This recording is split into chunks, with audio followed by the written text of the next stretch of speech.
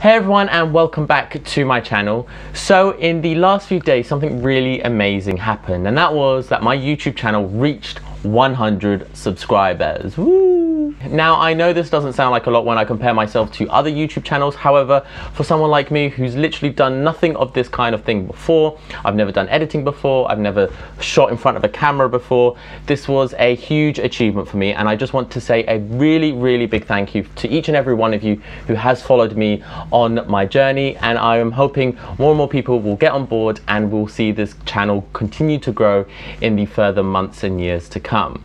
So I kind of wanted to do something really different today compared to my normal personal finance videos, and take this opportunity to impart some of my wisdom, because I do have wisdom now, on how to start a new YouTube channel for beginners. Because when I first started out, I was watching all kinds of vlogs, reading blogs as well, just to really help me get started. But there was still so much that I thought could have been said that hasn't been said before, and I'm going to share that with you today.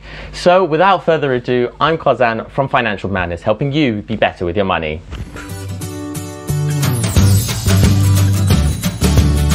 So I'm going to break this video into two sections. Just going to quickly mention some of the technical stuff about some of the equipment that you need to start up a YouTube channel, and then go into the more sort of creative stuff in terms of scripting, how to edit, etc, etc. So starting off with the technical stuff. Now, one of the things most people think when getting a YouTube channel is that you really need to spend a lot of money to get the nice camera that you really need, some of the lighting equipment, and a good microphone to start off with. But you really don't have to.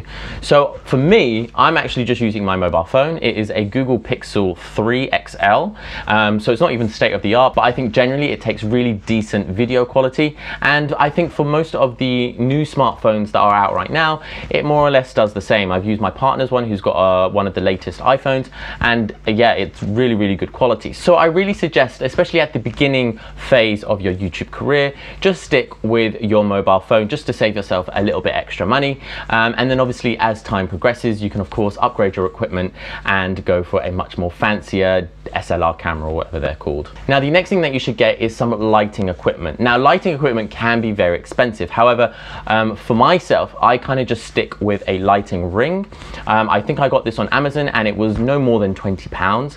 It's really good. Now, I personally think the light ring is really sufficient for the very beginning stage, especially because there are some tricks that you can do to try and improve the lighting quality without spending any money at all. And that would be to film during the day, which is something I'm not doing. I know I'm recording this at 4 o'clock on a Saturday afternoon, and I can already see it's going to go sunset. Probably by the end of this video, it's going to be pitch black because I take a while to record. So yeah, try and obviously record during daylight hours, and usually in post-production you can also add some brightness to your videos as well. So as long as there's sufficient lighting, you should be all okay to go. Now, the last thing that you should get is a microphone. Now, I've got a really nice and easy clip-on microphone. It actually cost me no more than £16. I don't know if I'll show it on, try and show it on screen, but yeah, it's literally wired from the phone all the way up to my shirt. And yeah, it works really well, because compared to what it would sound like, you can see there is a massive difference. So it's worth investing in a microphone. Now, the microphone again doesn't have to be expensive. As I mentioned, I only paid £16 for my one. Obviously you can get more expensive editions, but I took the approach of, I don't know how my YouTube career is going to turn out, so let me spend the least amount of money at the beginning, and if it works out, if my content's great and people are enjoying it, then I'll think about upgrading my equipment a little bit later on down the line. So those are the three technical equipments that I think everyone should at least get as a minimum when starting a YouTube channel. Now, obviously you could argue that you don't need all three of them. However, getting some lighting with a microphone really helps you progress into that sort of quality area. I'll put a link in the description box down below of all the equipments that I have purchased, and that all work with a Google Pixel 3. So if you've got something similar, these should all work for you. So that's all the technical stuff out the way, and now let's move on to, I don't know what you call it, maybe the creative stuff. So yeah, the first one being is to just film and record your first YouTube video. Now, I'm not joking when I tell you that when I bought this equipment, the microphone and the lighting ring, I bought that in December 2019. I bought it as a little Christmas present to myself, and I thought I was going to start filming in January. But however, I became so obsessed with scripting all my videos, making sure everything was perfect, trying to brainstorm new ideas, and then it kind of just fizzled out. And then I realized up until June I hadn't actually done anything, and I spent all this time trying to prepare for this video that when it actually came to me filming it, I still felt unprepared, because it's hard to explain, but the whole experience of talking in front of a camera, especially if you're someone like me and who's never done it before, is just a whole different ball game, and unless you do it, you can't really prepare for it. So my advice is, once you've got your first script all ready and prepared, just go ahead and film it straight away. Don't worry about your next episode or the video number 3, or trying to make your video perfect in every possible way, because you're bound to make mistakes. So just get over the first hurdle and film, and then you can then judge on how you can make the next video better, and then from that video you'll know how to make the next video better as well. So it's going to be like a small progression. So yeah, my first tip, just film. My next tip is, before you start planning your YouTube channel, is to at least have 20 video ideas of what you can record. Because one of the worst things that you can do to yourself is to film maybe 5 episodes and then you're absolutely stuck on what you want to record. So having 20 videos in your backlog is a probably good indication that you have a lot to talk about on YouTube, and B, you don't have to worry week on week on what your next video is going to be, because you've already planned out at least 20 to 30 videos in your backlog. One tool that I use that is really good is something called Trello. It's kind of like an interactive whiteboard where you can sort of jot down notes every time you think of an idea. I use this to jot down any idea that I have for a video. Sometimes I look back on it and I think it's stupid, but at least I have that idea down on paper. And then there's some ideas that I actually just forget, and then I look at it and I'm like, oh, I'm so glad I wrote it down. So tip number 3 is to create a logo for your channel. Obviously have some artwork as well for the cover page of your YouTube channel as well, and obviously have some ideas on what your YouTube thumbnails are going to be as well. One tool again is really useful, is something called Canva. It is a completely free service, although there is a premium version. It's really easy to use, and for someone who maybe doesn't have much experience in sort of the creative department, Canva is really good in just building really good but very simplistic logo or artwork ideas. So I highly recommend them in using them as your tool to create your logos, your artwork, and your thumbnails as well. Now the 4th tip is an issue that I faced that would never have come into my mind unless I did the recording, which is why that is my very first tip in this video. So the issue is that if you're recording on your mobile phone and you're using your main camera, so the one that's on the back, because the front camera is really poor in quality, how on earth can you see if you're in the right frame, if the phone hasn't magically switched off, or if you even know you're recording at all? So this actually really stressed me out at the beginning. I was kind of doing all kinds of like acrobatics. I was like doing all this kind of like pointing and stuff, and it just, no. So I found a really useful free tool again, and it's called A-Power. So A-Power is an app that you download on your mobile phone, and it is also an app that you download on your laptop. I have a Windows, but I'm pretty sure it also works for a Mac. So basically what it does is you can link your mobile phone to your desktop and it will mirror everything that you see. So the way that I've got my setup here is that I've obviously got my phone recording me straight here, but on my monitor here I can see what my phone is doing because it's being mirrored on this application. So the mirroring is entirely done over Wi-Fi, so you don't have to worry about extra cabling. However, one thing that is really useful, if you connect it with your USB at the very beginning, you can actually click on the mirror and it will control your phone. So what I do before I record is I connect my phone to my laptop via USB. I set up the application on A-Power so that I can have control of my phone through the application on my Windows. And yeah, I get my A-Power thing all set up on there. Then I disconnect it because I only have one USB port on my phone, and that's where my microphone goes in. So I put my microphone in, I set up the A-Power again, but this time on Wi-Fi. But because I did it on USB first, I now have full control of my phone using the application on my desktop. So if I wanted to start recording, I just have to hover my mouse over the button and it will start recording. If I want to stop recording, I can just click. I don't have to worry about getting up and clicking it over there. I don't have to buy any fancy equipment. It's all for free and it's really useful. And I haven't seen anyone actually share this piece of advice before, and I don't know why. This was actually a really quick Google for me to find the software, and it just saved me so much time because I wasn't constantly worrying about whether my phone ran out of battery, if it's still recording, and things like that, because I can actually now see it on the screen. So yeah, I'll put a link in the description box down below as well if you want to download the application. By the way, if you are enjoying this video so far, I would really appreciate if you like, comment, and subscribe with notification bell on. I release a video every single Monday talking about all things personal finance with the ultimate aim of helping you be better with your money. So one tip, if you are having to record in poor lighting especially, I learned this the hard way because there was one time in the week where I had to record during the evening lighting for the upcoming Monday video. And what I found was, because the lighting in the room was so poor, my phone really struggled to adjust for the lighting and focus. So every time I kind of did a move, the video would just sort of have these moments of really white light, and then it would just come back really dark, white light, come really dark. So I only realized when I was in post-production, and then I realized the video quality was so poor that I just had to scrap it and re-record again. I think that was the time where I had to miss a week because I literally just ran out of time of recording. So now when I am recording, I always make sure that my autofocus and auto exposure is locked, so that way my phone doesn't have to always adjust every time I make a slight movement, and that way you'll avoid having that kind of lighting issue in your videos. Now moving on to tip number 6, and this is scripting. Now it's really important before any video that you write some notes on what you want to say in the video. Now there are two ways that you can actually do this. So you can do the outline way, or you can fully script it word for word on what you want to say to the camera. Now the outline way is really good because you've obviously given yourself a high level point of view of all the topics that you want to touch on, so you're unlikely to miss anything.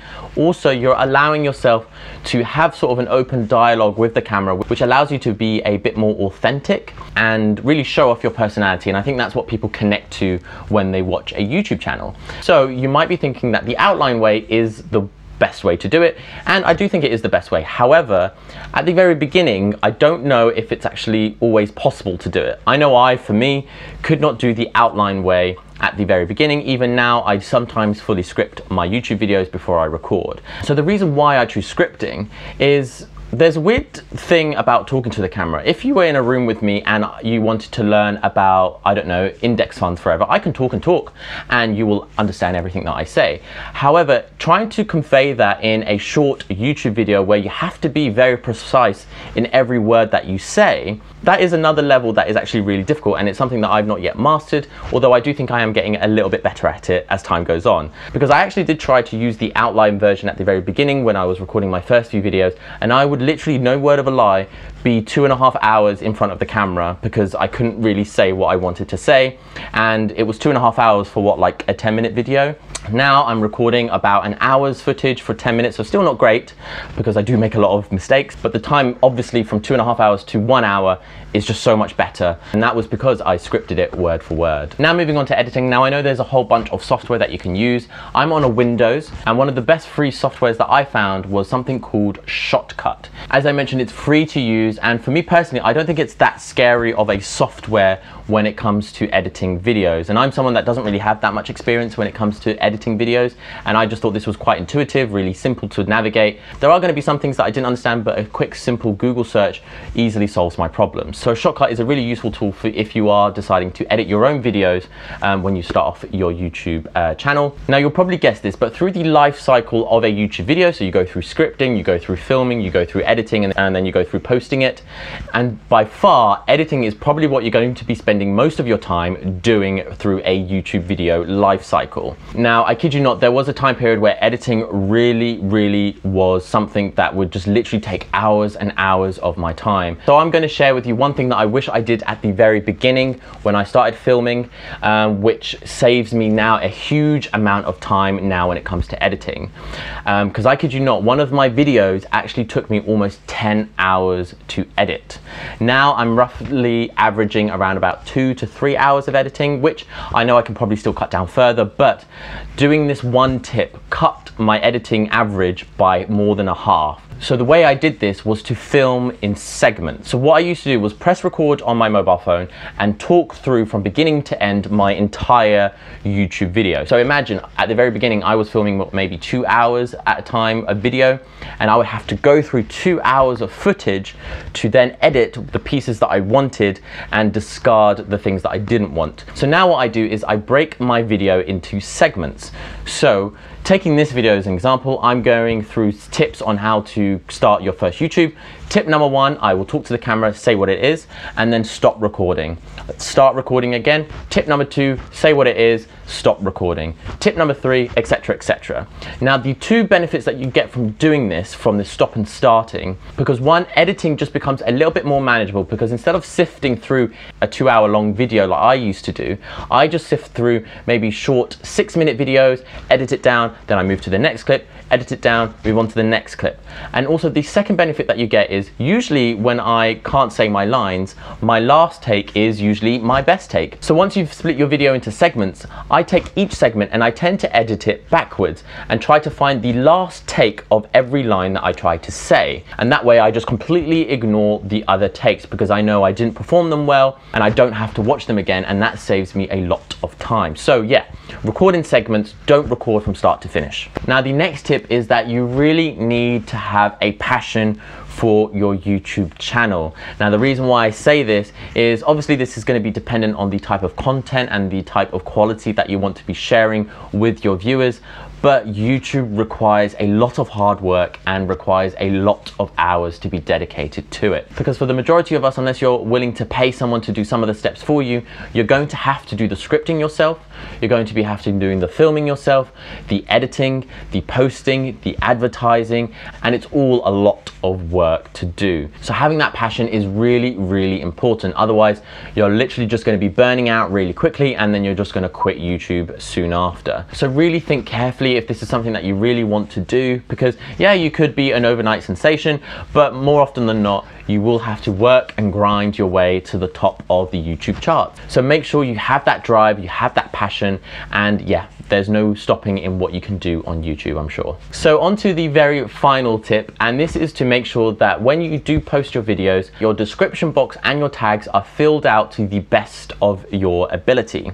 Now there is a really, really useful tool called TubeBuddy. So for you to really understand why this is so important, you need to really grasp how YouTube ends up showing your videos to the relevant users, because they're not going to show your video to everyone. They're only going to show it to people that are interested in your content. So for them to figure out who is interested in your content is probably going to be through the search bar. So if I make a video on how credit cards work, I need to make sure that the description box, the title, and all my tags have the word credit card plastered all over them. So when the user is searching for how to find the best credit card or what do credit cards mean, your video will be shown to them on the screen, because without that information, your video will just get lost and no one will see it. So tags and description boxes and titles are really, really important. And TubeBuddy actually helps you try and find the best tags for you. Think of tags like Instagram hashtags. They're there to help your video be discovered to the viewer. So yeah, using TubeBuddy is a really useful free tool. Again, it's free, although there is a premium version, which is really, really useful. I myself have actually paid, I think it's like £50 for the year to have TubeBuddy as the premium service. It helps you suggest good tags that might be good for your video. It gives you tips on whether you've optimized your post as best as possible, and it just opens the doors in how much insight that you can get into making sure that your videos are suitably optimized to being found on YouTube. Now I do actually have an affiliate link with TubeBuddy, so if you are thinking about getting TubeBuddy, feel free to click the link in the description box down below to get it for your own desktop. Oh, would you look at that, it's actually dark. Cool, so that's it for this week's episode. Let me know in the comment section down below what your favorite tip was, and if you want, share your own pearls of wisdom too. It would be really great to hear some other ideas, because I'm sure I've missed some. And as always, if you've enjoyed this video, I would really appreciate it if you smash that like button. That does wonders for the YouTube algorithm and the growth of my channel. And remember, I release a video every single Monday, so if you want to keep up to date with those, hit the subscribe button as well. See you later.